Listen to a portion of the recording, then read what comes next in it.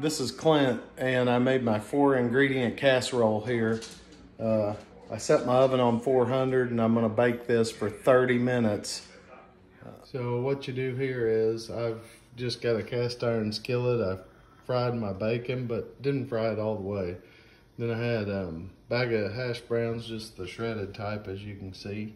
Just put all that, after you fry the bacon, I dump the grease off over here, and then get most of the grease off, lay the hash browns down, put the bacon on top, and then I'm gonna crack some eggs on top of this baby and throw it in the oven that I got set at 400 degrees. And in the end, it turns out like this. It's in a cast iron skillet. You fry the bacon for a little bit in the cast iron skillet, take it out, dump the grease out of it, most of the grease, leave enough grease on the bottom, dump your shredded hash browns in, put your 4 or 5 eggs on top, put your 4 or 5 pieces of bacon on top, and then just put cheese on it. So it's just 4 ingredients: hash browns, eggs, bacon, and cheese. You decide how much you want to put in there and how big your skillet is.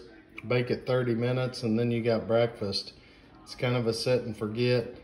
It's good if you're having some people over. If you got a family of 4 or 6, you can bake this up pretty quick, and it's tasty.